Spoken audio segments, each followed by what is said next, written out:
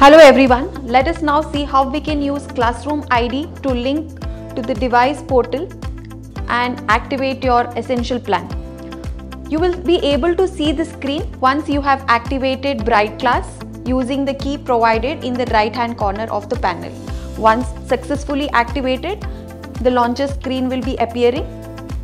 When you click on this, there is a link that is provided which shows how you can register your Classroom ID. This is the link.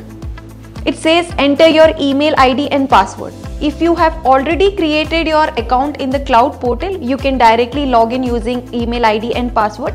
If you have not created any account in the Bright Class, you can simply click on sign up now, enter your email ID. The OTP will be generated and sent to your email ID entered. If not found, do check your spam folders as well. Once you receive the OTP, please enter the digit here. Once your OTP is entered, there are mandatory fields to be entered. Please enter your full name, your contact number and the password you want to generate for the email ID. Once you have entered all the mandatory fields, your account will be successfully created. This is the place where you can enter your Classroom ID.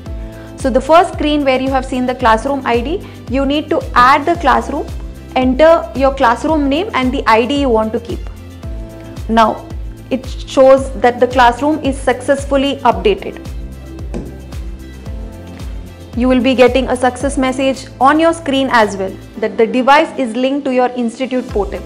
If you go to your license and billing page, now you will see earlier you may be having an starter plan if you had already created an account, but as soon as you have linked your Classroom ID, it will become an essential plan.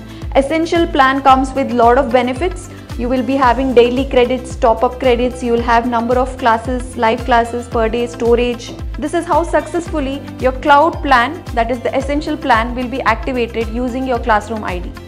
Thank you.